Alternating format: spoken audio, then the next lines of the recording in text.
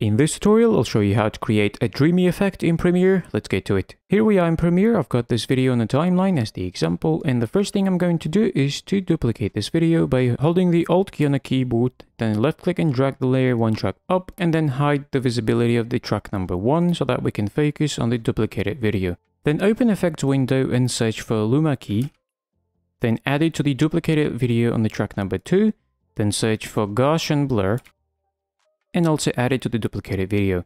Then head over to the Effect Controls panel, and here we're going to start by adjusting the threshold of the Luma key so that we can remove the darker parts of the video and keep the brightest parts as much as possible. So I'm going to decrease the threshold to about 20% or so. It looks good, so we've kept the bright parts of the video and the darker parts are being excluded, therefore they are transparent. And then I'm going to increase the blurriness in the Gaussian blur to 200, that will blur everything out. And then we need to set the blend mode of this layer that has the effects on it to screen. So here from the drop down, select the screen, then bring back the visibility of the track number 1. And here we have the Dreamy effect going, but it might be too intense. And in order to adjust the intensity of it, we can simply control the opacity of this layer. So I'm going to drop it to 75%. And here, if we give this a preview, we have a perfect Dreamy effect going. So that's how you create one in Premiere. I hope you enjoyed and learned something new. Thanks for watching.